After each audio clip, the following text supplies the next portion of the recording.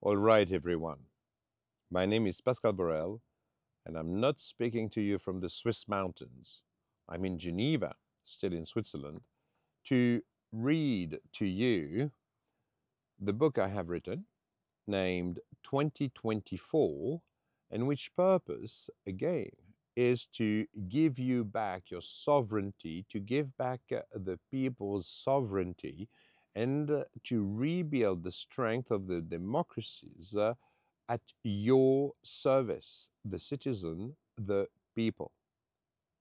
The book 2024 is available both in English and in French. I've written it in French and in English on Amazon or on our website www.4ovet24.com. On our website, it's entirely free. You can read it on screen, and below each chapter, you will find a comment section to share your ideas, your happiness, or your criticism. And please do share them as a driver of my own perception of your feelings and to improve, uh, the path that will, the roadmap, should I call it, that will restore the strength of our democracies to our service, to your service, to the service of the people, the citizens.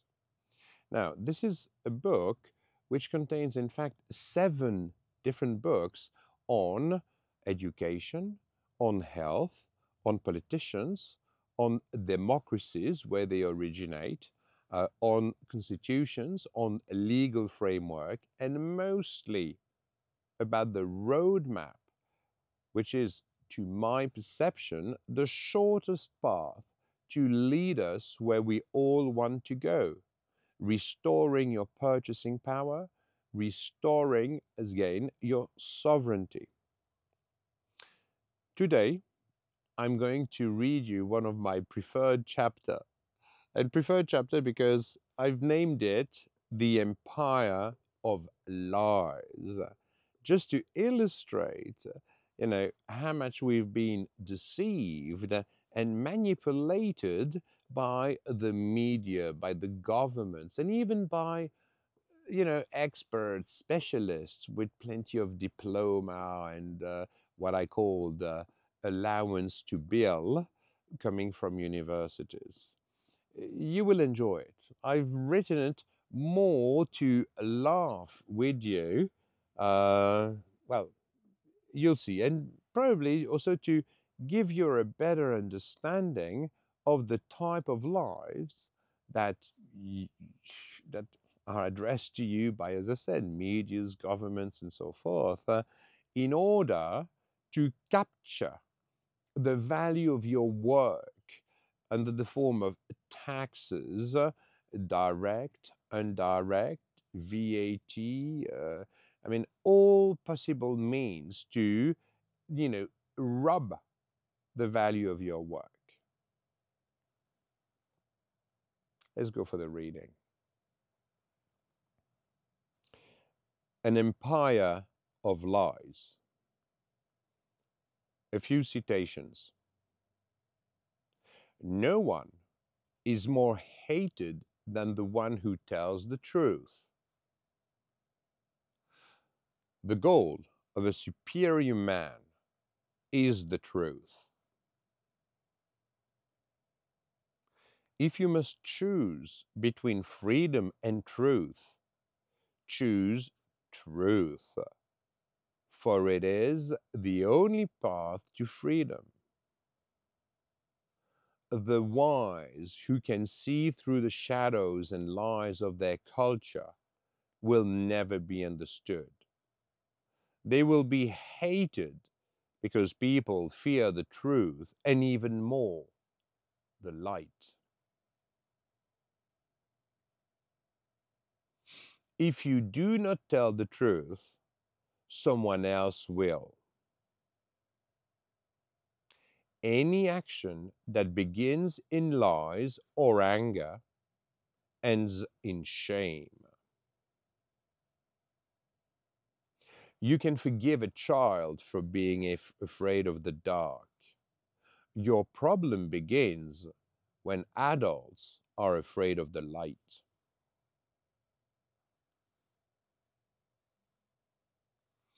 In 2024, you live, and we all live in an empire of lies. They lie to you about everything. I am going to demonstrate that in this chapter. I do this genuinely to share a laugh with you, literally, more from mockery than to prove anything. You are already familiar, if only intuitively, with all the examples I'm going to discuss below. I am just going to shed light on them from a different angle so you really highlight the absurdity of our situation. It is humorous, of course, but it is also painful. If you are still one of the few well meaning people who love their fellow human beings, who trust others to live in harmony with your family, with others, and with nature, you are going to laugh, but it will be a bitter laugh. When you realize that through your complacency, your lack of courage, your abandonment of all your duties towards yourself and others, you are responsible for everything that I described below, your bitter laugh will turn into tears. If you are even vaguely able to connect the dots between the facts and the lies that you accept as the truth, you will cry in shame. Maybe that is what you need to finally wake up and embrace social non cooperation, the only way to get humanity and democracies back on track. Without violence, without insults, without contempt, and most importantly, in an inclusive way that gives everyone the opportunity to contribute to the future success of humanity. Let us begin by giving credit where credit is due, starting with the primus inter pares of the empire of lies, politicians. Politicians lie to you about almost everything, not out of pleasure or a desire to deceive, but because our current democratic structures and electoral systems literally force them to do so. If they do not lie to you, they will not be elected. It is as simple as that. When you do not lie, when they do not lie, they censor your access to information to prevent you from being a citizen with decision making power.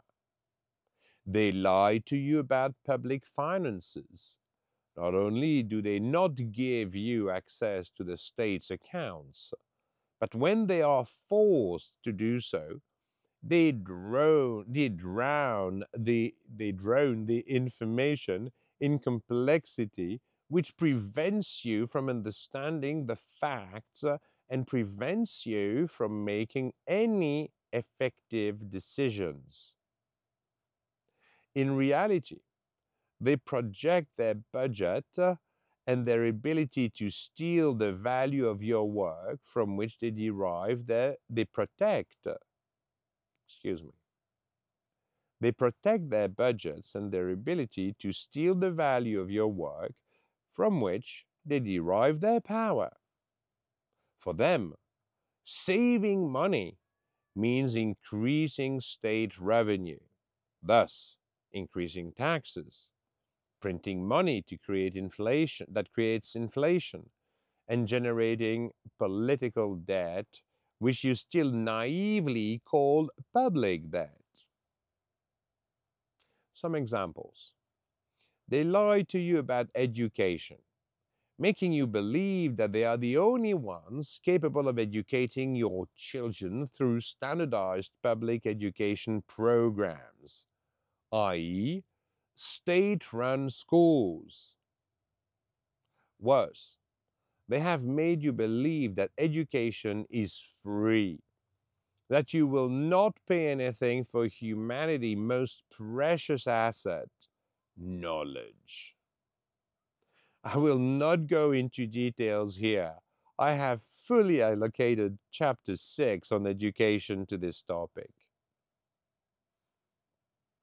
They lie to you about healthcare, making you believe that through state intervention or mandatory insurance, medicine is free, that it is a social entitlement. They have lied to you so well that you accept having a financial intermediary with no medical expertise between you and your doctor. In fact, a financial intermediary between your health and your doctor. You permit their interests and financial logic to control healthcare, and even worse, to control the treatments to which you are or not entitled to. Once again, I will not say more at this point, as I have allocated chapter 5, health, on this topic. They lie to you via their electoral promises, selling them to you like gifts to a child. It is in fact even more dishonest because they know it is you who will pay for these gifts via your taxes, via various forms of levies, debt, and inflation. You will simply pay much more for the service rendered because the state will take its cut and add the cost of its bureaucracy. They lie to you about the costs of physical infrastructure, roads, railways, bridges, water services, sewers, electricity, and so on. The budgets for the maintenance, which are systematically exceeded, and for which the cost is 10% of the construction value per year on average. They lie to you about inflation, which is purely and solely the result of political will in collusion with the central banks, which agree to increase the money supply to finance their deficits. Technologies that would completely prevent inflation exist, such as, for example, blockchain. But of course, they are not going to use them. Doing so would deprive the state of a revenue stream, preventing it from stealing the value of your savings without even having to send you a tax bill. They lied to you about immigration, which they actively organize through international treaties with the support of the press and media to bring tears to our eyes by showing you the human distress that it causes. They support this influx of cheap labor to keep our economies running and to satisfy the wishes of their advisors, the heads of large corporations who benefit directly from this crime. They lie to you about the wars that they impose on you to keep you under control and to fuel the military industrial complex as a cornerstone of the Western economy. Since financial transactions are classified as secret defense secret, it is easier for all involved to take their cut along the way. Due to this financial secrecy, you do not see anything and you are forced to accept it. If you ask for transparency, they make you believe that you are endangering the nation and you will be prosecuted as a traitor. Furthermore, the best way to control someone is to make them afraid. We all fear war because it is the citizens, our sons and daughters, who will die on the battlefield, not our leaders. People prefer the most unjust peace to the most just war because, in times of war, the law falls silent. It is the ultimate manner to allow politicians to impose their control outside the rule of law, since they make you believe the very survival of the nation is at stake.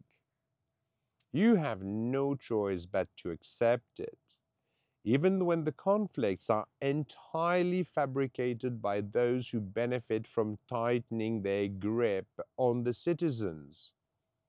It is disgusting. The only good news is that it is the last resort available to governments to retain power before they collapse, before they die. In this case, this death is life's greatest gift because it allows rebirth. It makes way for the elaboration of entirely new rules which benefit from the lessons of the past to better unite us. Our governance systems must be reborn, and for that to happen, they must first die. It will be tough, but better a horrible end than, rather than, an endless horror. Let me repeat. Better a horrible end rather than an endless horror, like the slow agony in which we have been drowning for decades. Politicians lie to you about everything. Political debt, also called public debt, social security, economic growth, unemployment, pandemics, the list goes on. Everything that comes out of their mouth is nothing but misleading interpretation of facts designed to manipulate you, to steal the value of your work, to keep you under control, even at the cost of your most fundamental freedoms. Worse, they will make you responsible for the total failure of our current democracies, even though they are the one in charge, the one who are supposed to safeguard these democracies, the one who administer them. They are solely responsible for this situation. The empire of lies is at work. The education. The education system effectively lies to you about the obligation imposing that your children follow the state curriculum, pass all the state recognized examinations, which are the only examinations that will allow your children to get a remunerated employment, the only legitimate guarantee of their success. They lie to you about the necessity of allowing and succeeding they lie to you about the necessity of following and succeeding in a uniform and standardized program that turns your children into the good employees, the little money-making machines needed by the big industries of our economies. They turn your children into sheep that will follow the flock, sheep, which the state needs to keep you under control and maintain its power. I will not provide example or say more here for now, as I have allocated chapter 6 again, education, on the topic. The healthcare. Financial logic is everywhere, even at the heart of your health. Western medicine does not seek to cure you. It provides you with palliative treatments for your symptoms to retain you as a long-term client. Western medicine could focus on prevention. It possesses the solution to cure you, but it does not use them because of the consumer logic that drives it. You do not feel well, you are sick, do not change your habits. Just take those 3 pills at $20 or euro a day to keep the pharmaceutical money machine running. And come back to see your doctor in 4 months so that your doctor can bill the state social security or mandatory health insurance. Whatever happens, you have a clear conscience because you still believe that health care is free, that you are not responsible for your own health. It's a topsy-turvy world. They lie to you about the price of all medical treatments protocols and the amount of earnings for the pharmaceutical industry, for the insurance industry, and for the state. They lie to you about your weight. Do you really believe that after 3.8 billion years of the evolution of life on Earth, that Mother Nature has programmed you to be obese or constantly overweight? Well, of course not. But you eat sugar 3 times a day, which makes you produce insulin 3 times a day. Insulin, which is the most powerful storage anabolic hormone in your body. And so you carry on. You store and you store and you store. Please refer to chapter 5, health, which covers your health, for example, the benefits of a sugar-free or ketogenic diet, which is so easy to implement. Obviously, it does not generate money. So the healthcare industry prefers to lie to you to retain you as a source of revenue for them, even to the detriment of your own health. They lie to you about the frequency of your meals in collusion with the food industry. Together, they make you believe that you need to eat 3 times a day. Whereas, throughout our species evolution, we ate at the most 3 to 10 times a week.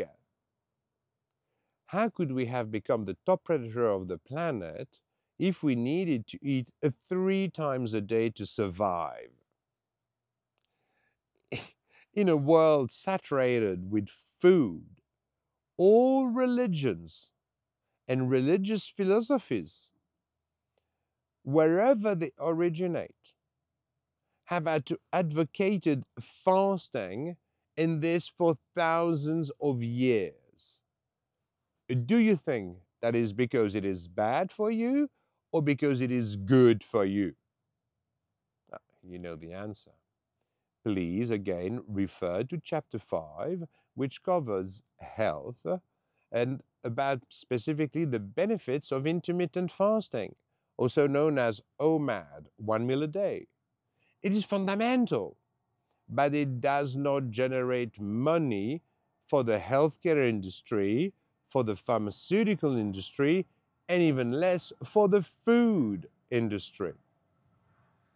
They prefer to lie to you to retain you again as a source of revenue, even to the detriment of your own health.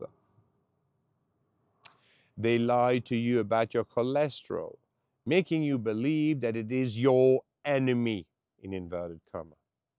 Even though cholesterol forms all your cell's membrane and is a crucial component of your brain, as it promotes the formation of synapses that connects all your nerve cells, your neurons. It is essential for the production of D3 vitamin, which is necessary to fix calcium in your bones, as it plays a key role in producing hormone like testosterone, cortisone, cortisol, and many others, as it produces bile, which is essential for digesting fats. The list of metabolic reactions in which cholesterol is indispensable is endless. They make you believe that you have too much cholesterol, and only the healthcare industry knows how to fix the bad programming of the planet's top predator, the human being. So, consume, take statins to lower your cholesterol level, a range of medication that brings in over $40 billion in profit per year for the pharmaceutical industry. The empire of lies is at work. They lied to you about your joint pain, your fatigue, your depression, your allergies, your asthma, your diabetes, your inflammations, your age, and your heredity, which they say are responsible for Parkinson's and Alzheimer's disease. In fact, responsible for all your ailments. Once again, these are endless lies. I will not say more for now, as I have allocated again chapter 5 on health and on this topic later on in the text. The media. The traditional press or modern media lie to you about everything. You could also call them the fake news media or the legacy dying media. They are owned by 4 or 5 large international groups which control 95% of them.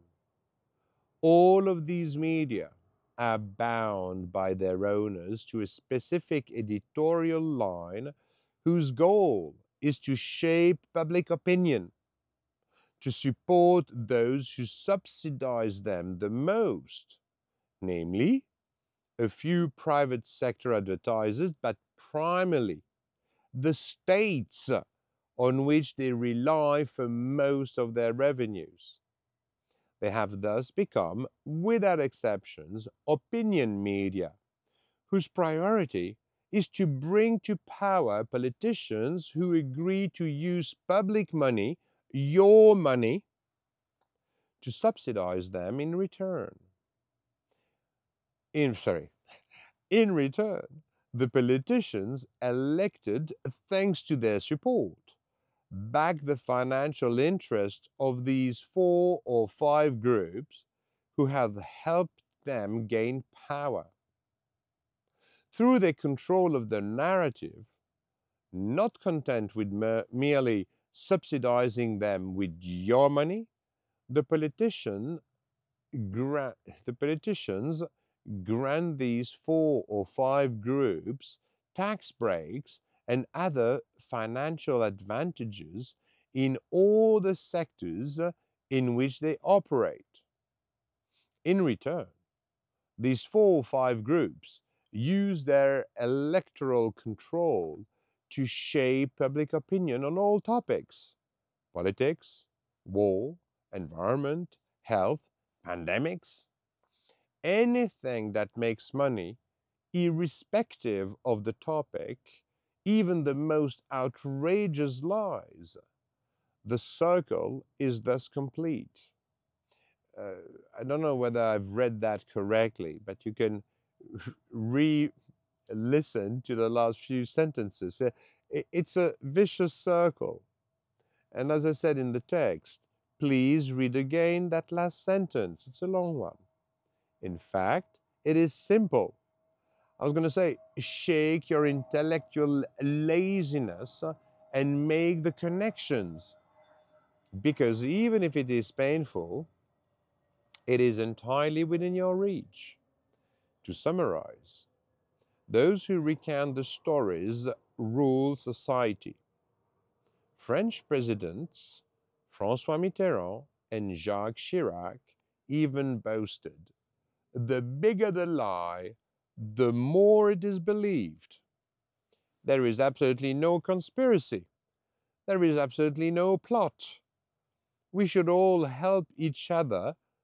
We should all help each other without discussion because we all have common financial interest, power interest, if you prefer. We, as I have already demonstrated to you, we are a collaborative species. We help one another. So the press and modern media are not allowed to address you about any topic other than those which their masters and restrictive rules permit them to address. In a democracy, foreign media are already censored. You are not allowed to access Russian or Arab media. In a Western dictatorship, this is censored, even criminalized. In fact, it is racism, it is xenophobia. This is anti democratic, this is anti constitutional, but you accept all of this because you have been brainwashed. You do not even realize what is happening because you've been so completely duped by multiple generations of assassins and criminals who have progressively twisted the constitutional and legal frameworks to serve themselves instead of serving you. You are nothing more than a poor sheep who obediently follows the herd, even when it is headed straight for the cliff. And you know that it is headed straight for the cliff, but you accept it because you truly believe it is not your fault. You did not know it. It is other people's fault. They have betrayed you. You only have excuses. All I can tell you is stop lamenting your lot and retake responsibility. After these few examples concerning politicians, the education system, healthcare, and the press, I propose that we now explore and analyze the mechanisms at work in other areas that affect us all globally and directly. One of my preferred ones. Environmental examples. A majority of organizations working to preserve our environment lies to you constantly. They do not always lie intentionally or to harm you. They are unaware of the falsehood they perpetuate. They are deeply convinced that they possess the absolute truth. They believe they are uniting us behind noble causes, thinking that they can restore order to a chaotic world, a world that we have actually made so complex that no one can fully comprehend it anymore. They defend their convictions, their truths, what I would call their dogmas, with the energy of desperation. Unfortunately, dogmas and other religious like beliefs rarely mix well with the rigor of science. Let me recount an anecdote.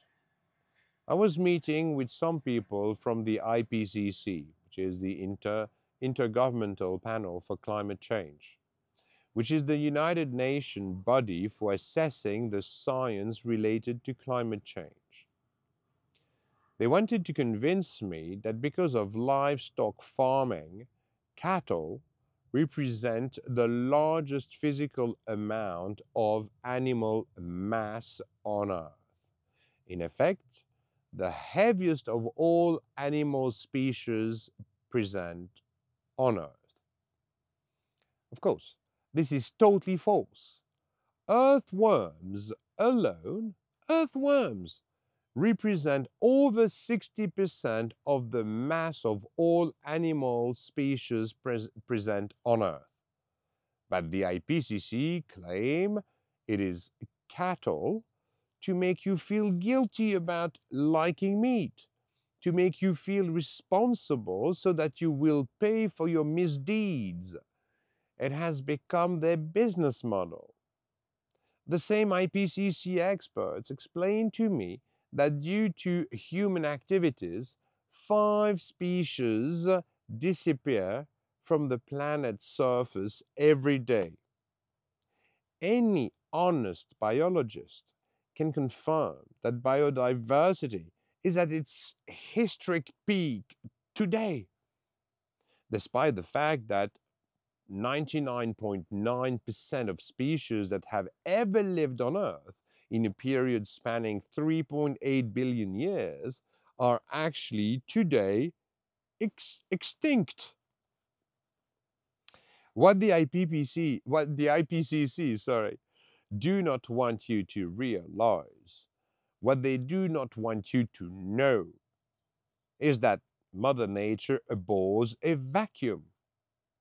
If less adapted species disappear, they are immediately replaced by other species that are more efficient and better able to exploit the vacated ecologic niches. In fact, humans have little to do with the process.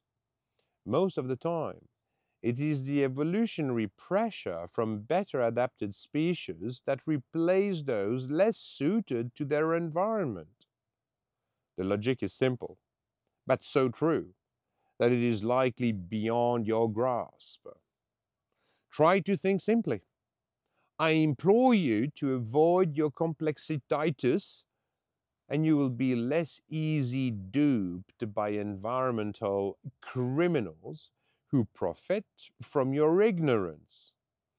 I remind you that ignorance is the mother of all disaster, is the root and stem of all disaster. The Greenpeace organization lies to you for purely financial reasons, to keep alive the money-making machine that they have become. Here is an example from my personal experience. When I was trying to raise capital to finance one of my companies, Ethics SA or Ethics Ltd, Ethical Integrity Corporate Standard, I spent an evening with the top executives of Greenpeace who were taking a break between Christmas and New Year in Verbier, one of Switzerland's most beautiful and expensive ski resorts. They kindly hosted my wife Brigitte and me in a luxurious chalet, likely rented for over $100,000 per week. Having been managing director of S&P Standard & Poor's in Switzerland, in France, then director of Fidelity Investment International in Geneva for many years, they welcomed me as a finance professional. From the beginning of our discussions, I realized that I was talking to finance professionals as well, who fully understood the economic logic of my company, Ethics SA. And it's the and of its potential return on investment, of course. You understood me. After a few glasses of excellent champagne, the conversation became, let's say, more relaxed. The Greenpeace executives opened up and made it clear to me what they expected. Their potential investment in my company had nothing to do with the environment or ethics. They wanted public and media visibility. Their business model relies on donations from individuals who believe that Greenpeace will save the planet and secure the future of generations to come.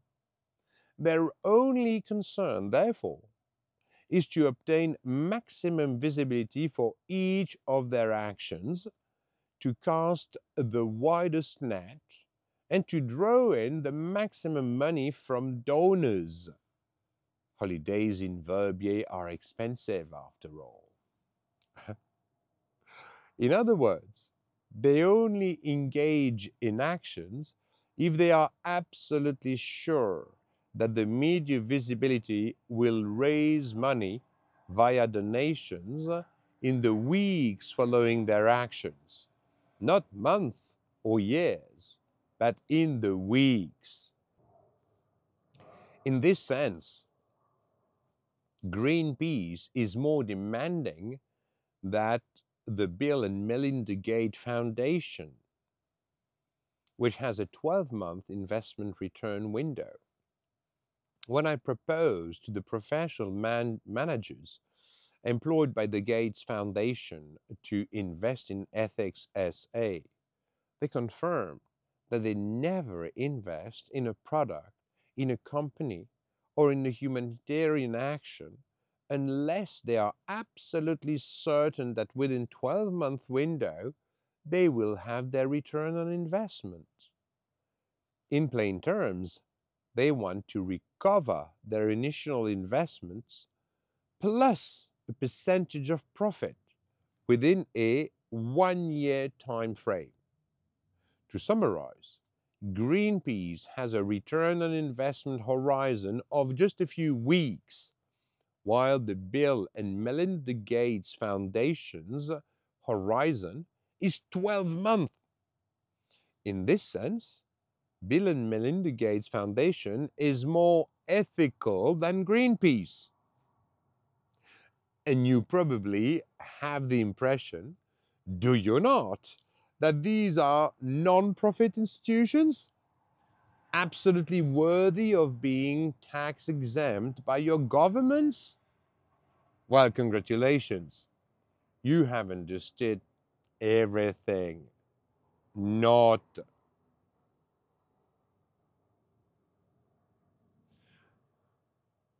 I just gave you a glimpse of Greenpeace's true nature and their financial motivation to protect the environment. Another anecdote in the same vein. I was in Geneva, invited to lunch by my friend Patrice, who wanted to introduce me to one of his clients, someone he thought I would get along with because that person was a nature lover and environmentally aware. The person, like me, was passionate about scuba diving, and he had just returned from Alaska, where he visited the site of the Exxon Valdez wreck, one of the worst oil spill in all of human history. I asked him if it was for his love of a major disaster of major disasters that, that attracted him there. No, he replied that he went there for his passion of scuba diving. I was puzzled by his reply and said to him that based on what I have read in the press, the location must be completely devoid of any maritime life. He laughed and told me that, on the contrary, The location was an explosion of marine life, such as he had never ever seen elsewhere in his scuba diving experience. He told me, to my amazement, that he was diving every day with hundreds of dolphins, thousands of large fish, and hundreds of thousands of all type of shellfish. I felt like a fool. He reminded me that believing everything you read in traditional media is dangerous. Trusting them is lethal. He was absolutely right, and he's still even more right today than ever. As it transpires, the ecological reality is that the Exxon Valdez oil spill initially killed off all marine life for several years. But once the pollution peak had passed, the spill provided the nutrients necessary to feed phytoplankton, the first link of the marine food chain. And what happens when the first link in the food chain finds the ideal conditions to reproduce almost indefinitely? It is an explosion of life. Life from the smallest of organisms to the largest of predators. But the media will never tell you this, because you might start believing that nature is more powerful than they want you to think that it is. Nature self regulates even after the worst disaster, whether humans or natural disasters, of course. Indeed, nature can and does even benefit from disasters in most cases. Environmental organizations, with the complicity of the press and governments, want you to feel guilty about destroying your environment. It is essential to keeping you under control. They will use any means available to mislead you, to prevent you from reasoning intelligently. And if there is money to be made, they will bring in experts and specialists with endless credentials to deceive you. You must feel guilty, and you must feel ashamed to trigger the psychological mechanisms of externalization, by which you will agree to pay to free yourself from the weight of the guilt that you feel. You will see the proof of this just hereafter. Climate and energy example.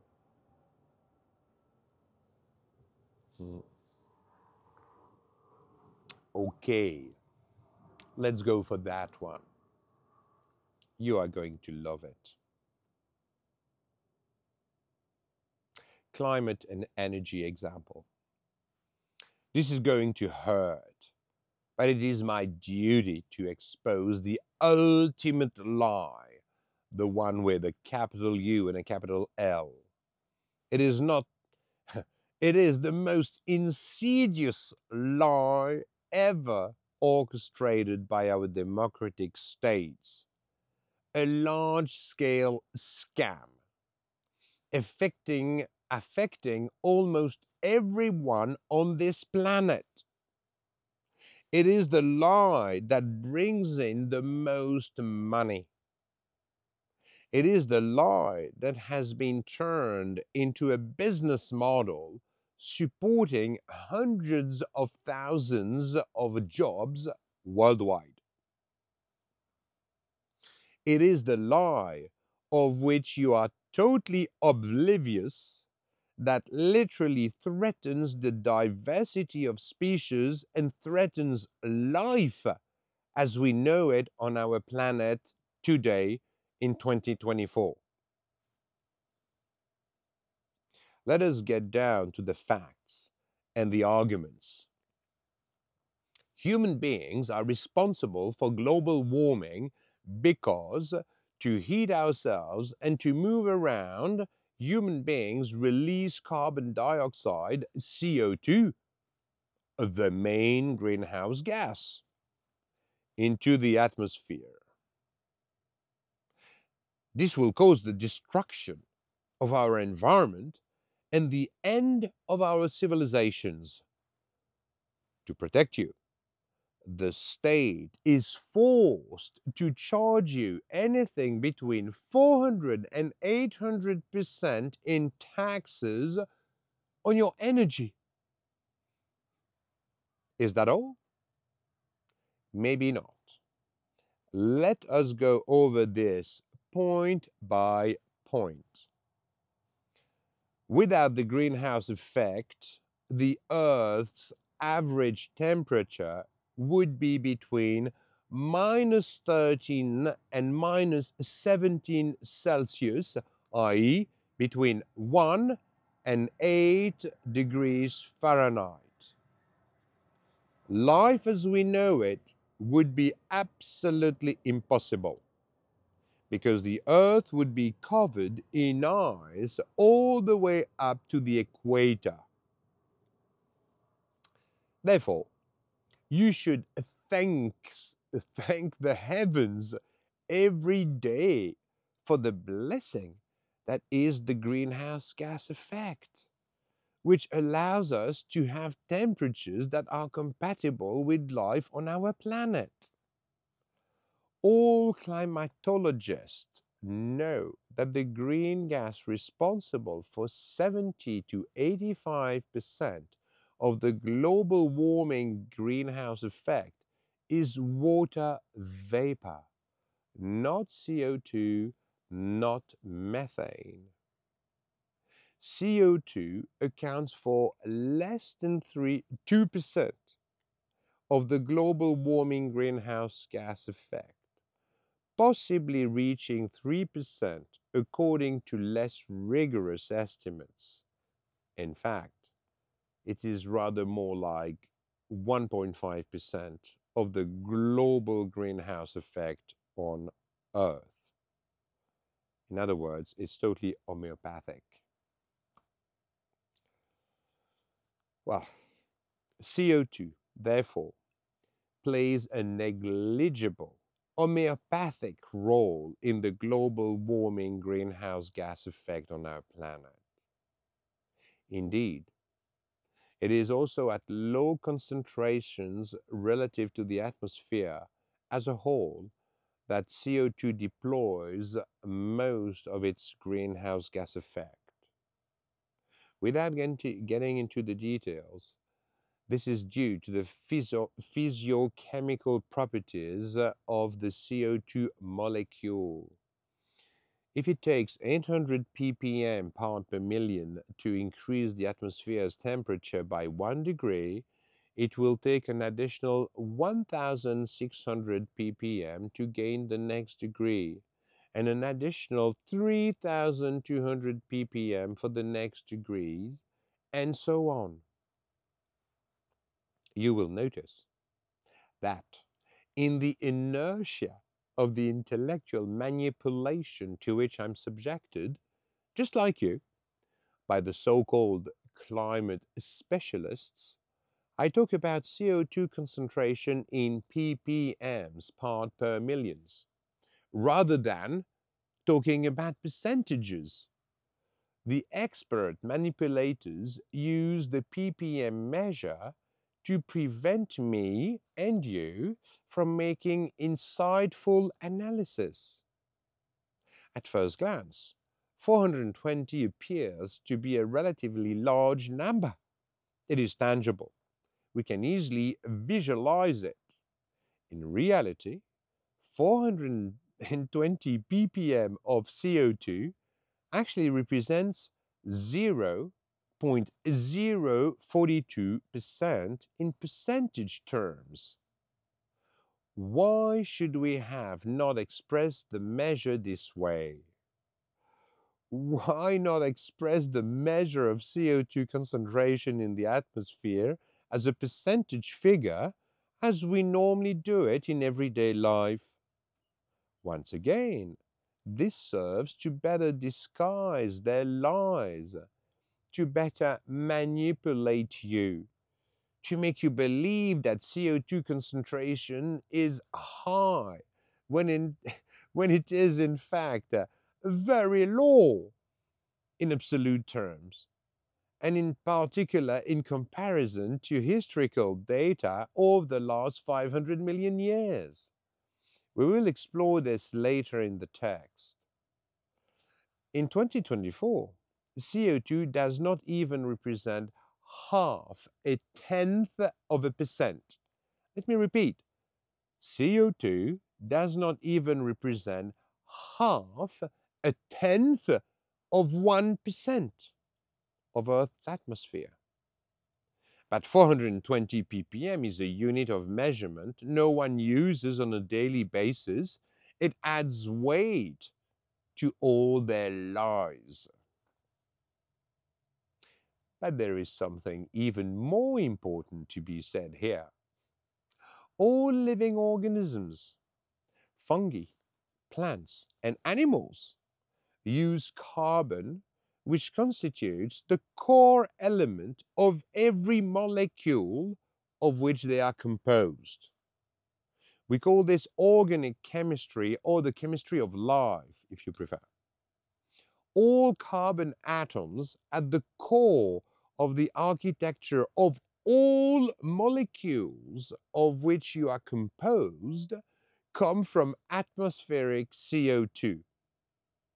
Plants absorb carbon dioxide, and photosynthesis splits the CO2 molecule to keep the carbon necessary for their biological structures and metabolism, of course, before releasing oxygen as a waste product.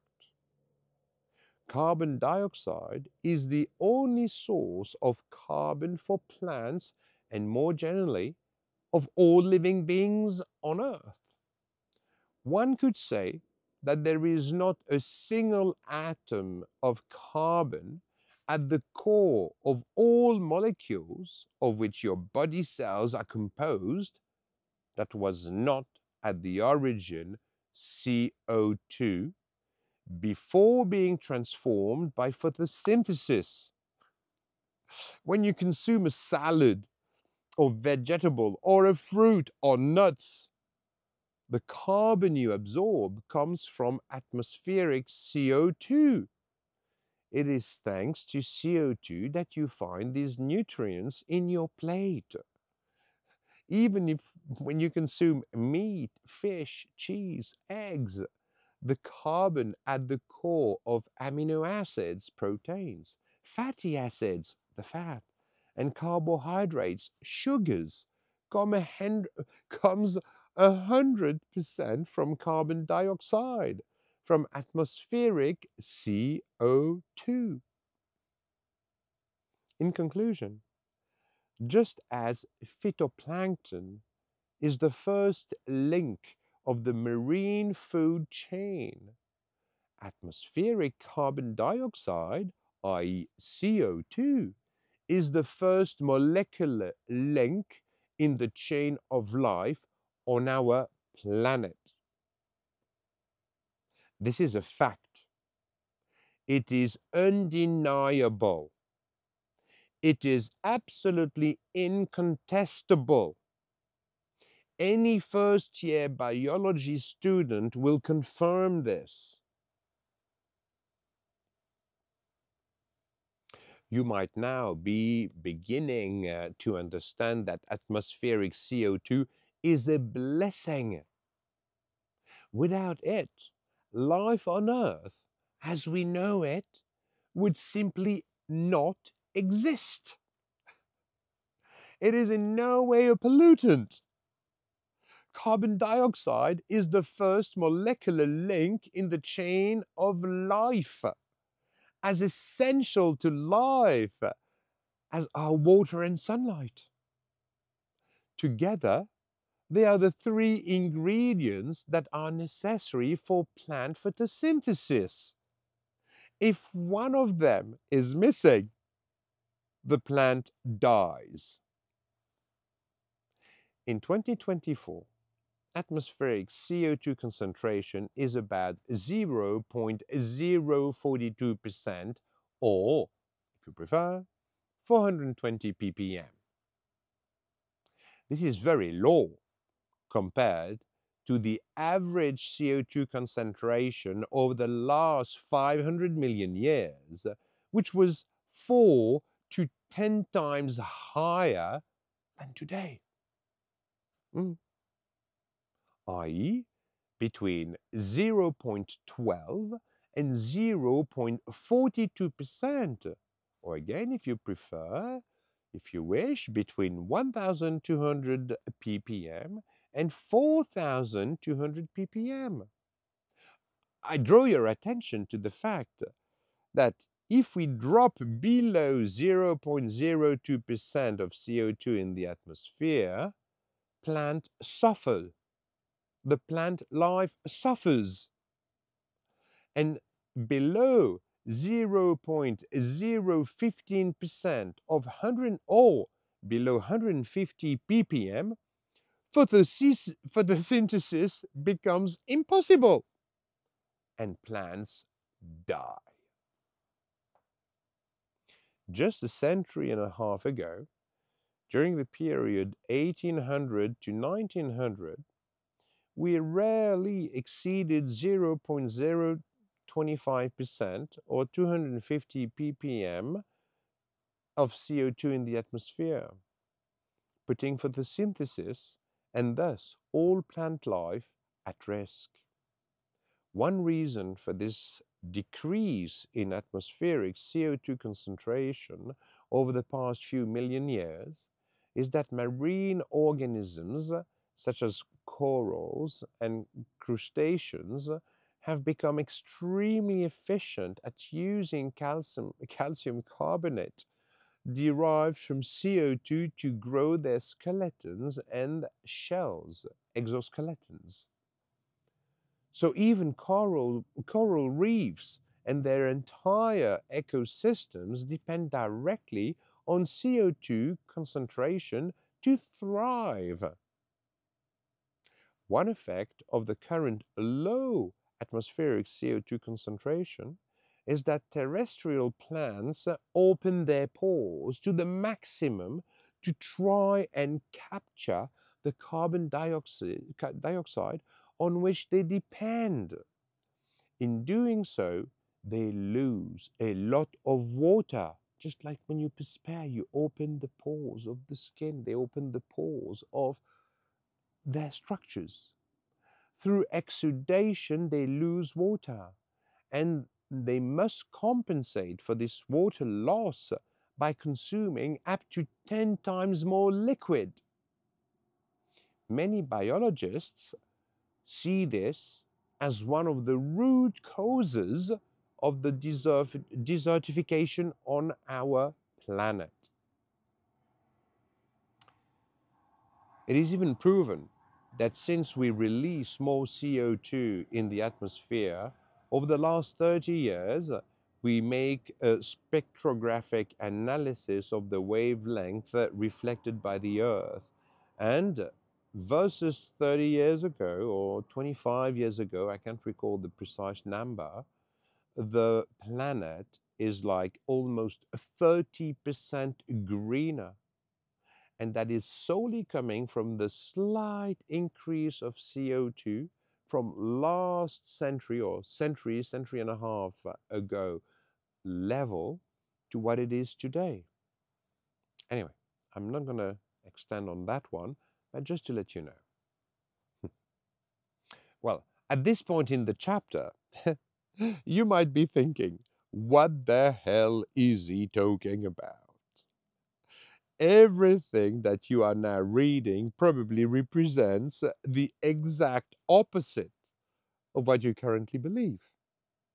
However, for most, learning what you already know is impossible, which is why you need to empty part of your cup.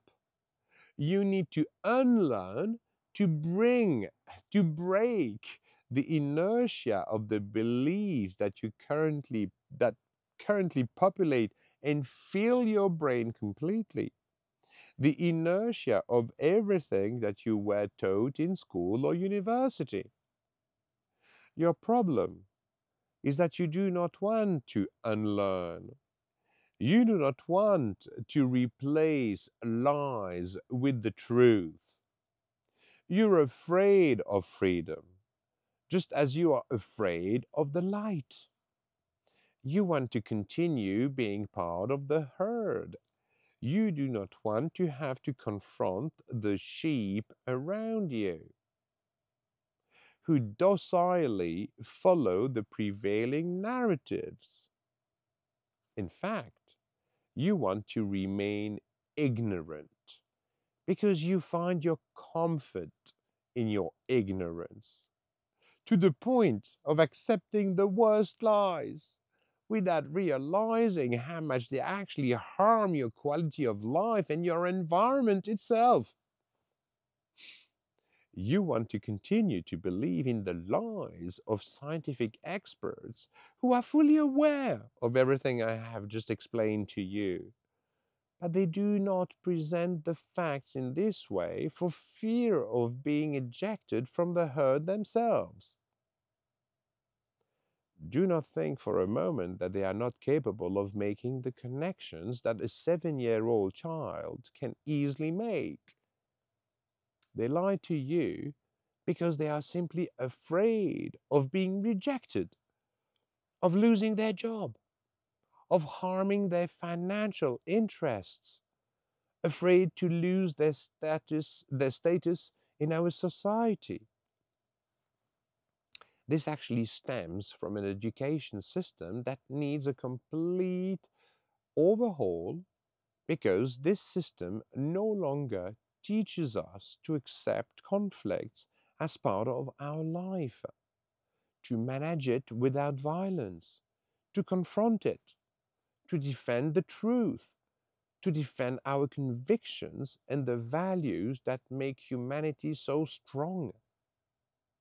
I delve into this topic further in my chapter 6, Education.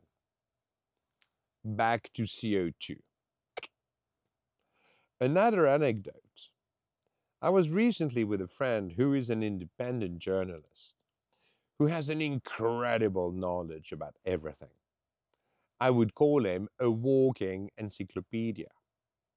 He insisted that biologists had diagnosed certain varieties of trees in the Amazon rainforest as becoming obese due to an excessive high concentration of CO2 in the atmosphere. How is it that he cannot make the connections? He knows that the 2024 CO2 level is very low compared to the level of its concentration over the last 500 million years. He knows that wheat or barley has a genome, a DNA, at least 3 times more complex than that of a human being. He's aware that only a small percentage of DNA defines what you are. The majority of DNA is kept, presumably, to allow the species to adapt more quickly to environmental changes. He knows that for the overwhelming majority of plants, like 99.9%, the complexity of their DNA gives them an adaptive capacity superior to our own.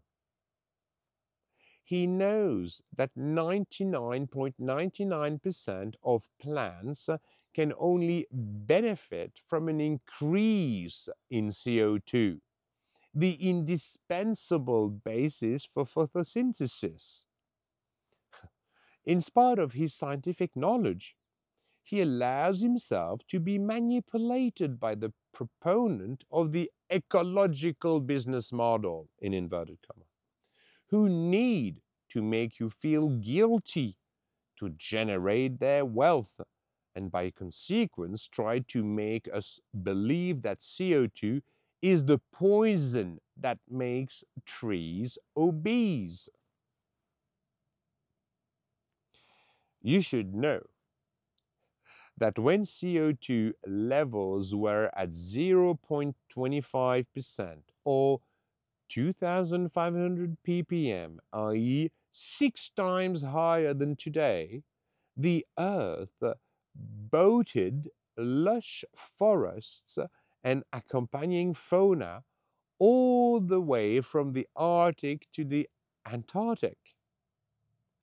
When I tried to reason with my journalist friend by simply reminding him of the above fundamentals, he became aggressive and did not let me finish my explanation. This so-called erudite man defends a dogma which has become a fabulous money-making machine by making you feel guilty for those unscrupulous enough to use this dogma against you, to exploit your ignorance, and to steal your money. It is the world turned upside down. There is nothing even more important as you have now understood. Photosynthesis captures carbon from CO2 and releases oxygen as a waste product. I wanted to say there is something even more important than what I just explained 2 minutes ago. And this is what I'm going to go on.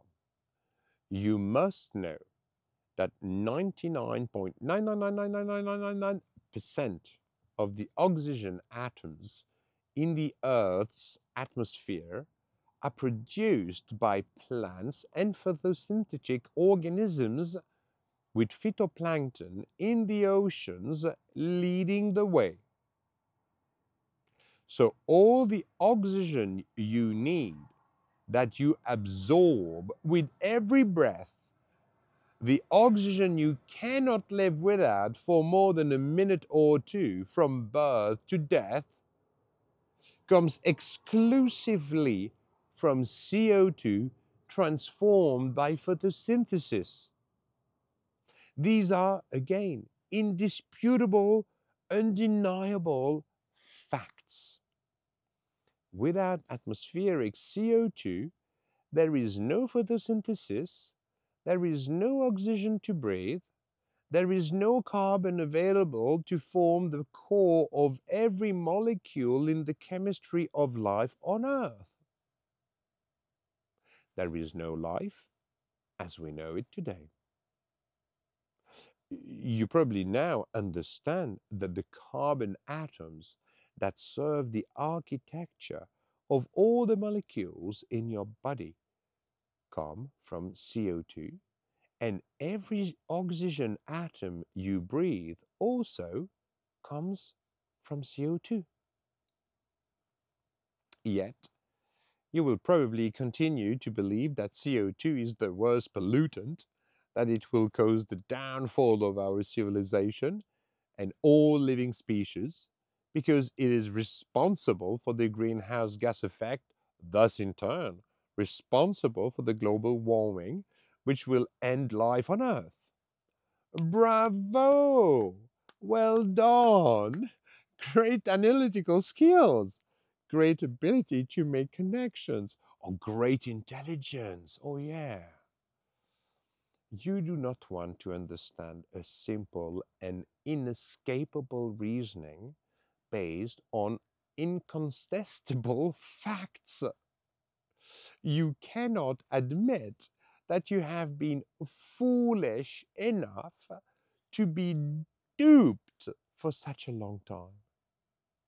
It is painful to be betrayed by your fellow human, betrayed by the scientists that you trusted, betrayed by the media, betrayed by your government. But do not change a thing. Do not bother trying to understand. Do not try to admit your mistakes. And certainly, do not try to correct them. Go hide in your complexititis. Thank you very much. Continue to live in your empire of lies, since apparently it suits you. You are comfortable there. You wish to keep believing the narrative because you want to follow the herd like a sheep. You want to be part of the group, part of the majority of self-righteous people. It is the tactic of the ostrich. You hide. You do not want to face reality. School did not teach you how to face problems and take the necessary measures. You prefer to remain non existent and let the mistake weigh on your children who will one day, inevitably, have to clean up the mess that you have built and that you are leaving behind. If you still have the courage, the question that you must ask yourself are, why did they lie to me so much? Question mark. What justifies such a betrayal? Where does the funding come from to organize a lie on such a global scale? What all-powerful interests are behind such a scam? Who benefit from this crime? And like any good investigator, your attitude should be follow the money. If you have the courage, find out who exactly benefits financially from these lies, and you will find the culprits. This is what I propose to do here below. While biologically, CO2 is your indispensable ally, while it is the first link in the molecular chain of life for all living beings on Earth, it is presented to you as your enemy. Enemy.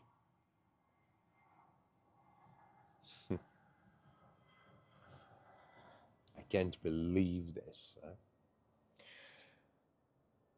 While the greenhouse gas effect is essential for life, while the warm climate that we have been experiencing for several millennia has facilitated the success of human civilizations, these, in fact, ideal climatic conditions are presented to you as the enemy.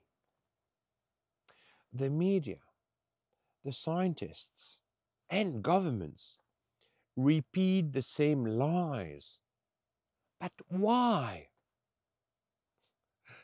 The answer is so simple, so obvious that you cannot see it. It is staring at you in the face. You can see it blinded as you are by your chronic complexititis. Refer to chapter 2, have a check. Let me explain. Access to energy has been crucial for the success of our species and will continue to be its main driver for centuries, if not for millennia to come. We know that Homo sapiens mastered fire around 400,000 years ago, 400, 600, even 700,000 years ago, making a major turning point in our history. We were able to cook our food, thereby increasing its energy value by reducing the energy required for its digestion. We kept warm and protected ourselves from predators. It was not until 1763 that James Watt built the first steam engine, offering humans for the first time a source of mechanical power. From there, progress accelerated rapidly. In 1806, the patent for the internal combustion engine was issued. In 1886, the first petroleum-powered automobile was developed. In 1887, it became clear that the alternative current proposed by Nikola Tesla represented the future of electricity energy transmission. In 1942, the first nuclear reactor was built in Chicago, Illinois, in the USA. Access to energy is the driving force behind our industrial civilizations. It is the source of our current way of life and of your comfort on a daily basis. Of all the commodities traded on the planet, energy in the form of oil, gas, and coal represents 90% of the total commodity transaction volume, i.e., of all commodities, including iron, uranium, copper, zinc, food, no, not food, uh, wood, concrete, uh, all the commodities, 90% of the total transaction volume is concentrated in petrol, gas, charcoal. That is interesting. You should remember that one. We are incredibly fortunate because most of this energy is in gaseous or liquid form.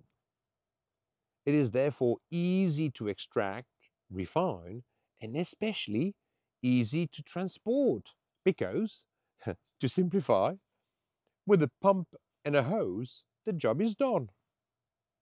If we had to transport the same amount of energy in solid form like coal, it would require mechanical shovels, cranes, containers, trains, roads. In short, much more expensive infrastructures. Even though energy base cost is relatively low, you are willing to accept high energy prices because it is essential to our economies, essential to our way of life and our comfort. Even if you allocate a 10% margin to producers, 10% to refiners, and 10% to transporters/distributors, the cost of a liter of gasoline in the service station should be a price of a maximum of 25 to 40 cents per liter in dollars or in euros. In fact, according to industry professionals in a free market, the price per liter should rather be between 20 and 30 cents per liter. Yet, you pay between 1.5 and $2.5 per liter of fuel, depending on the jurisdiction and the countries in which you live. Governments, therefore, take a margin on the product at the pump of between 300% and 800%. Now, do you know of any consumer in the world who would accept giving a 300 to 800% profit margin to suppliers of any consumer goods? Well, obviously not. This may happen in extreme circumstances where a monopoly prevents competition, but it never lasts. In the case of oil, it's even worse. You give 300 to 800% margin to an intermediary, the state, which plays absolutely no role in extraction, refining, transportation, or distribution. It just takes its margin. Thank you very much. Only Westerners or Western dictatocracies, as I start to name them. It's a dictatocracy, also called democratic states, if you prefer to stay polite. In reality, they are constitutional monarchies or constitutional dictatorships. Only those are capable of controlling all the players in the global energy market to make us pay between 3 and 10 times its actual value. States use all the strategies at their disposal to hide this financial gold mine from which they extract ridiculous amount of wealth. They have hidden agreements with the producing countries to lower their production quotas to keep the prices per barrel high. Rest assured that oil and gas importing states have kickbacks agreements paid to producing states to compensate for any shortfall when they do not fully use their production capacity.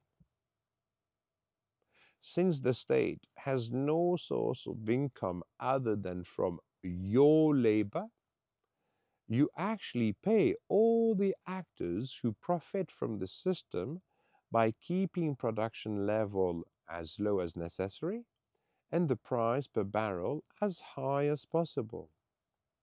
The United States even goes so far as to stop energy supply flows from supposedly allied countries like Europe by sabotaging pipelines to protect their own economic and strategic interests while increasing their own revenues. Do you think a state would hesitate to do whatever it takes to protect its most important source of indirect revenues, energy taxes? Well, of course not. Energy taxes are comparable to the gabelle, the old salt tax. Without salt, mammals cannot survive. It is a matter of life or death. Please refer to Chapter 5 Health. I'm quoting this. Without energy, our economy, our jobs, and all the comforts of our modern life disappear. In both cases, the tax is levied on an essential element of your existence. You cannot escape it. Whether through the gabelle or energy taxes, the ultimate art for the state is knowing how much it can take from you, how far it can go before provoking a revolution. You had an example of this with the yellow vests in France. To avoid betraying the financial interest of those who put him in power, French President Mr. Emmanuel Macron wanted to increase state revenues. Like all newly elected presidents, he had to demonstrate to his financial partners who paid for his rise to power that he was a good investment. He needed to pay back his sponsors. Simply put, to return the favor. Well, of course, yeah.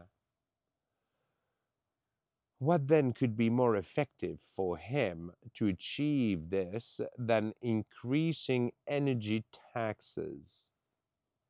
Not only does the state increase its revenues, but it also spreads the burden diversely across all citizens. In addition, the state reduces the purchasing power of all French people, thereby diminishing their freedom, restricting mobility, preventing families from gathering to see each other and stay united. No, all right. The state is creating discord. His main aim is divide and conquer. Two birds with one stone. The state enriches itself by stealing the value of your labor, and it divides families to prevent any coalition of reasonably minded people who might revolt. But of course, the state does so for your own good. And because at the end of the day, it is your own fault, because it is all caused by you emitting CO2, polluting, and destroying your own environment. The state is thereby forced to impose its control upon you and to impose their dictatorship. Of course, all of which is purely in your interest. It is in your interest. Yeah. Fortunately, the French are an intelligent people. They have already seen it all. And above all, they have a revolutionary mindset and tradition. When the French consider that a matter has gone too far, that the situation is unacceptable, they revolt and restore order in the house. They do not negotiate like in the Anglo-Saxon culture. They revolt. It is beautiful. It is grand. It is courageous. It is the driver of change. It is the only way to put governance systems back into the service of the people.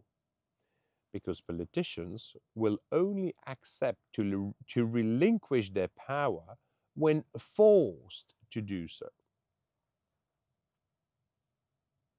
That is what makes France a pioneer of political and cultural change globally.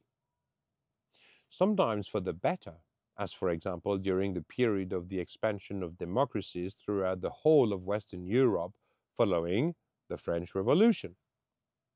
And sometimes for the worse, as for example during our current epoch, with the disastrous dysfunctionality of today's European community. As a friend editor-in-chief of one of the largest British newspapers once told me, where France goes, Europe follows. So, President Emmanuel Macron increases energy taxes. To sweeten the pill, on a rational level, he turns to all the environmental organizations and the mainstream media which relay the alarmist end of the world lies.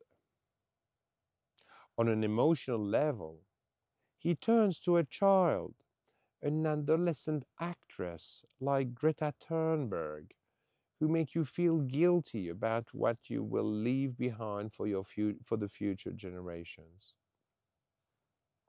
Politicians relay the narrative and financially support all the media that contribute to making you feel guilty about the upcoming ecological catastrophe. But the French are less docile, or maybe less stupid than their government thinks. And despite all the propaganda of their subsidized press, they do not allow themselves to be manipulated. They say no. They will restore order in the house of France. The yellow vest take to the stage. And, as is their wont, they make a revolution. The state wants to show strength. It does not give away. It arms the police forces with military-grade equipment to suppress the uprising. There are thousands of wounded and several dead. The state's legal violence dominates until politicians realize that they risk losing more than that they are trying to gain, and that they are trying to risk to risk hitting the wall if they do not negotiate. When the people's will is unwavering, the state always capitulates because the state depends upon the people. It is the parasite that lives off the people. It is the expression of the people's will. Even though the state depends on you, is paid by you, and is at your service, it will only capitulate when forced to do so, because it defends its interest before your own. That's absolutely clear. But be sure of one thing: when betrayed, the people can easily bring down the strongest fortress, and the state always capitulates before the people's collective will because it has no choice. It has no other choice. This is the basis of the social action that we will implement without violence, without insults, without contempt, without destruction of capital, while taking care of yourself and your community. It is the social non-cooperation. And I will elaborate on this in chapter 12, social non-cooperation. The Yellow Vests imposed on the French state their red line, and the French leaders capitulated. But it is only a semi-victory, because the French politicians only adjusted the level of taxes, therefore the price of energy, to the maximum the French people were willing to accept. This limit of acceptance of high energy prices is a function of your minimum energy needs. But not only that, it is also a function of the guilt you feel when you pollute your environment, when you produce CO2, supposedly responsible for all this climate change that, in turn, supposedly destroys your children's future and will supposedly end life on Earth. If you feel guilty enough for causing all these impending evils, you will accept to punish yourself, and you will pay a tax to your protective states. It is a psychological reaction which, with a neurophysiological foundation called externalization, in which you must find a scapegoat, someone responsible for what is happening to you, and you offload your guilt onto them. You externalize what you perceive as your responsibility onto another to rid yourself of the violence of the feelings generated.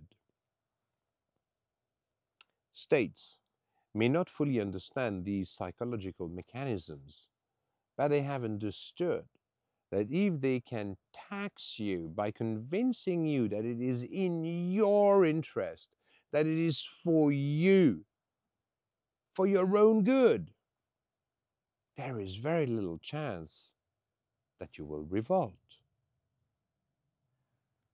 To achieve this, they must ensure that you believe CO2 is a pollutant responsible for all your wars, and that you are the one responsible for producing CO2 with your car and your heating. They must make you believe that man has become an all powerful God on earth, which is rather flattering, by the way, and that through man's action, man has taken control of the climate in all of its ever changing complexities. Therefore, you are guilty of destroying the future of our environment, and therefore, you should thank your protective state that so graciously saves you from yourself and pockets the maximum amount of money without the turbulence of a revolution. Please thank your protective state that steals your money, that steals the value of your labor with your benevolent consent.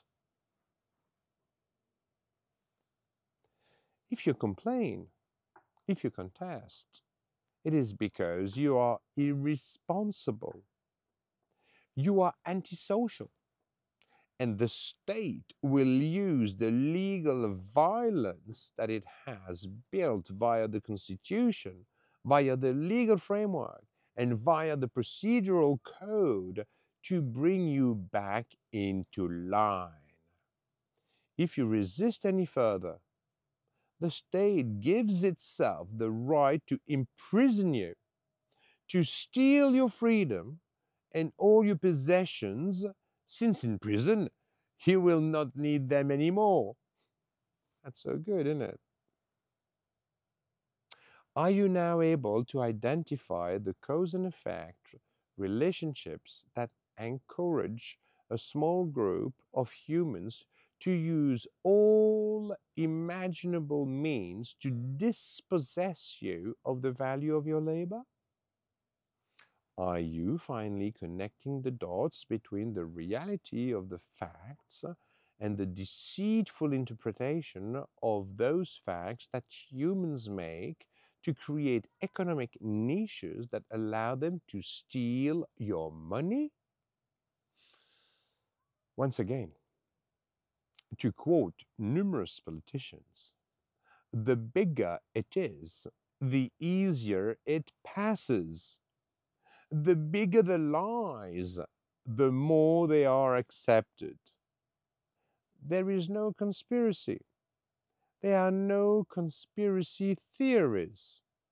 There are only the fundamental rules of the evolution of life. A 7-year-old child easily understands it, but not you, because you have chronic complexities. You always strive to create complex arguments involving all possible factors, even those that are impossible to verify. People who believe in conspiracies have lost the most elementary common sense. They have lost the ability to make the simplest reasoning that are at the origin of our motivations and actions. How is it that the majority of humans let themselves be drawn into complex explanations that, by definition, do not hold up against the simple rules of the evolution of life? Remember, that which is well thought out can be clearly expressed, and the words to describe it are easily found. The major catastrophes that the media, government, and environmentalists alarm you with generally concern events that will potentially occur in 20, 50, or 100 years' time. In 1970, they told you that they would run out of oil in 25 years. In 1980, they told you that acid rain would destroy forests and crops in 15 years' time. In 1990, they told you that the ozone layer would disappear in 15 years' time. In 2000, they told you that the polar ice cap would disappear in 20 years' time. Do you really want me to continue, or are you beginning to understand? It is always an anticipation of what is to occur, but has not yet occurred, thus, by definition, unverifiable. No scientist can reliably predict the increase in climate temperature over a century. The best software models on the most powerful computers on the planet are not even capable of calculating the albedo of clouds. No scientist can predict the rise or fall of sea levels over a century, over a millennium, and even less over 100,000 years. No scientist can predict the exact size of the ozone hole in a century, or indeed the impact of the size of that hole will have upon the planet. When they cannot find a sufficient number of potential future catastrophes, they will find invisible and, in practice, unverifiable threats. Who is going to swim or sail in the middle of the Pacific Ocean to see if the island of plastic waste the size of Texas really exists? Who is going to drive on the site of the Exxon Valdez oil spill in Alaska to verify that it is really devoid of all maritime life, as mainstream media would have you believed? Who is going to dive on the Great Barrier Reef of Australia to confirm the reef's destruction? Who has ever measured the CO2 percentage in the air? CO2, which is an invisible and odorless gas that easily rises to more than 20 times its natural atmospheric concentration in a classroom that has its windows closed. Do you really think that this impedes the work of the students or the teacher? Do you really think that CO2 impedes their intellectual faculties or their ability to learn the lesson? No, obviously not. Your crusade, what you should be doing, probably, where you should allocate your energy, your crusade. Yes, of course, CO2 is beneficial for Mother Nature. However, pollution from heavy metals, fertilizers, pesticides, which are used in agriculture, plastics, substances released by the petrochemical industries, pharmaceutical industries, and the food industry. These are all lethal pollutants. They are deadly for all living species on Earth, without exception, whether in the fungal, plant, or animal kingdoms. This is where your true fight lies if you want to get involved, if you genuinely want to do what is right, what is responsible, what will preserve our natural environment in the long term. You must devote your intellectual capacities and energy to everything that has a concrete impact. Fighting against the release of CO2 trapped underground in the form of oil for hundreds of millions of years is a complete waste of time and of energy. It goes against that what nature actually needs. Indeed, it potentially endangers life on Earth. On the other hand, fighting against pollution of our environment, which is caused by the byproducts of our human activities, is energy well spent. It is time well invested. It is a cause worth fighting. Fight against the release of oestrogenic plastics that prevent male fish and amphibians from fertilizing their females. Fight against the release of sulfur dioxide into the atmosphere, which causes acid rain. Fight against pesticides that kill bees, preventing pollination. Fight against genetically modified seeds that allow for the use of the most harmful pesticides. These are the battles worth fighting. The battles that you are duty bound to take on. Stop defending the purely financial interests of liars who exploit your goodwill and desire to do good, to steal as much of the value of your hard work as possible. Stop fighting the wrong battles and take responsibility now to avoid burdening your children with the weight of your mistakes, the weight of the debts that you leave on their shoulders, and for which they will have to pay someday. Thank you, Mom. Thank you, Dad. This is what they're going to tell you. The sum of our knowledge, which we have at our disposal to understand our world, is very limited. When the James Webb Telescope, JWST, provides us with stunning images of the universe for 85% of what we observe, we have no explanation.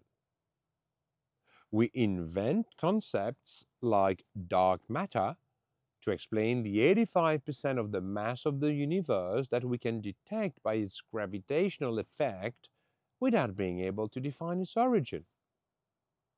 We invent dark energy to explain the expansion of the universe, or the string theory, which is very satisfying from a mathematical point of view, but has no experimental foundation. These theories are purely intellectual exercises where we propose a model and try to prove it. We are unable to explain the basics of quantum mechanics or what links together time, speed, and gravitation. In spite of all our knowledge, neither you nor I nor any human being is capable of explaining the most elementary phenomena that govern our universe. Our knowledge is almost non-existent in 2024. I would even say pathetic for 85% of what we observe with the most advanced scientific means available today. In all fields, we make hypotheses and we try to confirm them. Sometimes we are lucky and the hypothesis is rapidly confirmed by repeatable, verifiable experiments that always produce the same result. On other occasions, we are less fortunate and we must remain ignorant for decades, even centuries, until enlightened individuals shed light on our understanding. We should free those, by the way. We should free them. That's another subject. This is how we progress, how we gradually expand the scope of our knowledge. It is the only path that can lead us to a comprehensive understanding of the phenomenon that we observe and of the universe in which we live. Humility should be the fundamental rule, but unfortunately, it is not.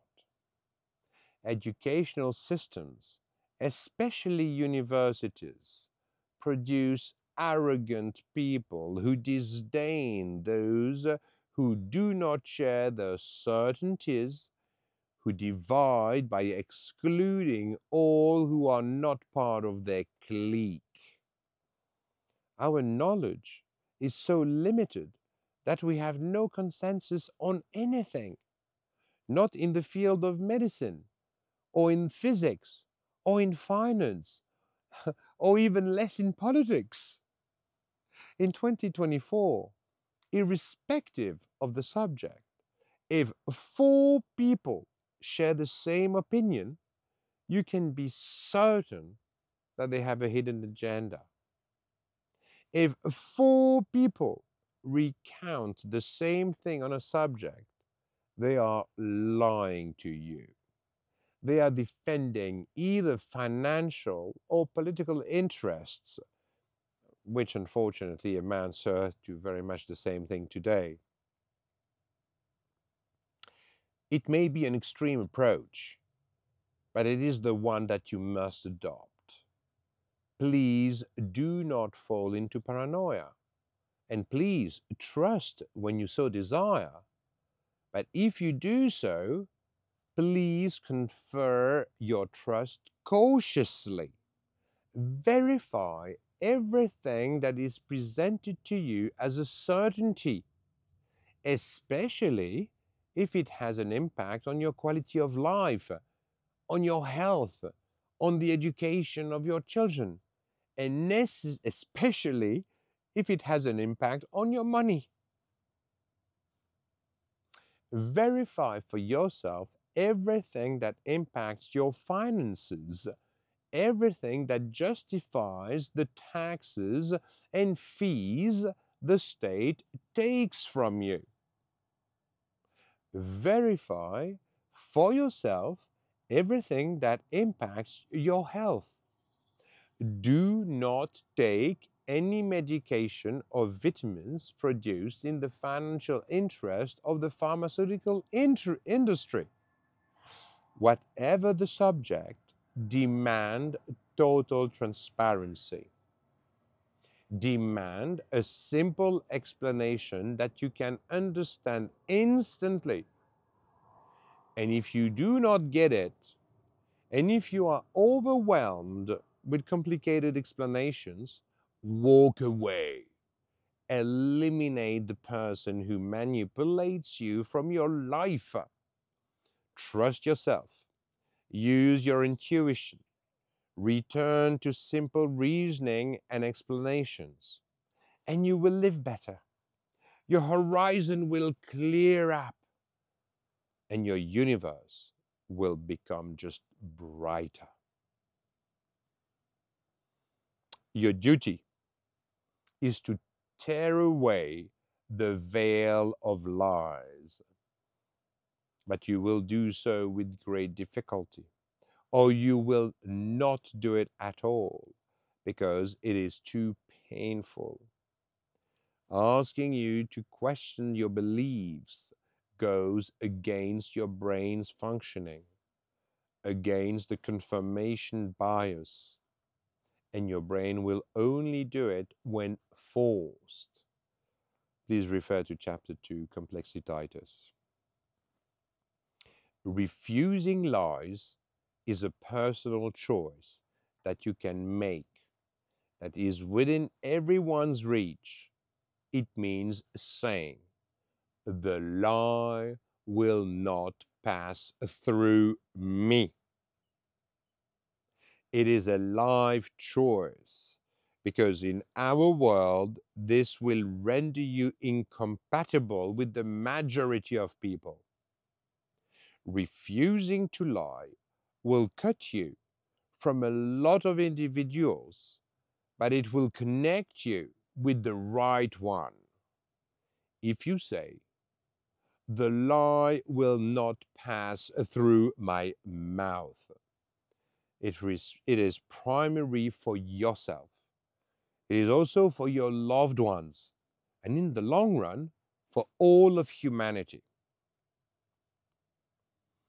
The choice to never lie will return your freedom, your intellectual honesty. It will bring you inner peace. It will allow you to live in harmony with yourself, and your universe will become simpler. You will understand it better. You will spend your time sharing your true conviction with others, and you will listen to theirs. It is said that the punishment of the liar is not that others do not believe him, but rather that he can no longer believe others. The liar is convinced that all humans function just like him, without education, without values, without ethical principles. He literally cuts himself off from the rest of the world because no one believes him, and he, in turn, cannot believe anyone else. In doing so, he deprives himself of the driver of our species' success: communication, harmonious collaboration in a community with individuals who trust each other. You might object with the proverb, not all truths are good to tell. And that is, of course, true. But the truth always comes out in the end. The little lies of everyday life, which in themselves mean nothing, must be eliminated because they will cost you everything when they are discovered. And they always are, sooner or later. They will cost you the trust of the other person, the loss of your ability to collaborate in harmony with the person beside you. If you cannot answer a question for whatever reason, say that you do not wish to answer, or that you cannot answer. But do not lie. Never lie. Honor. Honor the truth more than man, and you will become stronger. You will become a solid pillar of the building in which we all live.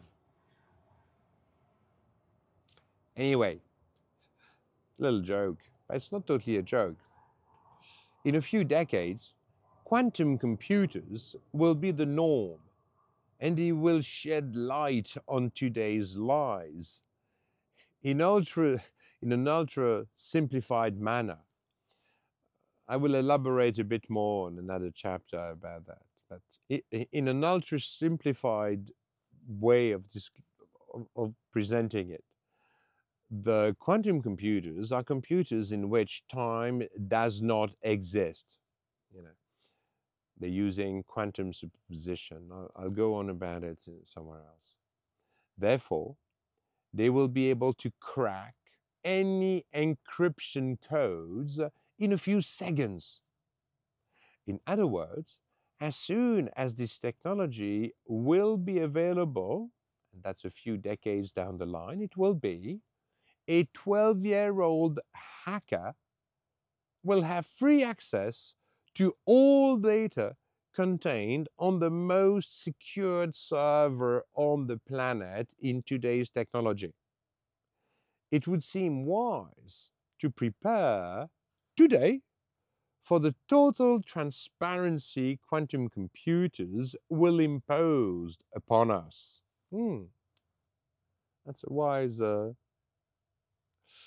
As we all know, any action started in lies ends up in shame. This new quantum computer technology will impose the truth as a new standard. Lies will be very difficult to hide. The third party oversight principle, as suggested in Chapter 9 about legal framework, is probably the best way to anticipate on the paradigm shift quantum computers will impose upon us all. Free access to the truth. We need to prepare for that. Otherwise, the collateral damage when those computers are the norm are going to be uncountable. As for me, I do not answer all questions. I make mistakes because I'm human. What I say is true today and might be false in 4 months, in 4 years, in 40 years, or in 400 years. But I decided many years ago that lie will never pass through me. The lie will never pass through my mouth. Truth is my choice. And if one day I lie to you, it means that you have lost me. In fact, it will mean that I am dead. Summary. You live in an empire of lies and you accept it because you do not realize it. You are neither stupid nor ignorant, but you trust because you are a good person who wants to live in harmony with your community within your human environment. You cannot imagine being betrayed by so many people. You label as conspiracy theorists those who try to force you to face the reality of the facts because it is too painful to accept. It is your choice and it is respectable.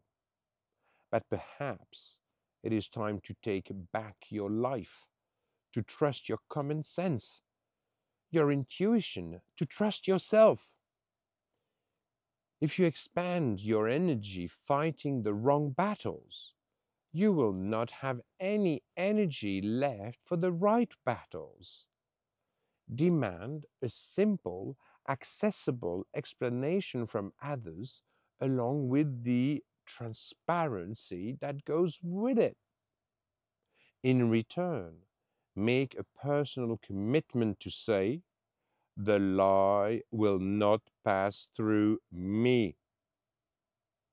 It is a life choice. You will regain your freedom. It is within everyone's reach. It is our future. And it is what you will be proud to pass on to your children as a legacy. Thank you very much for your benevolent attention. Peace out.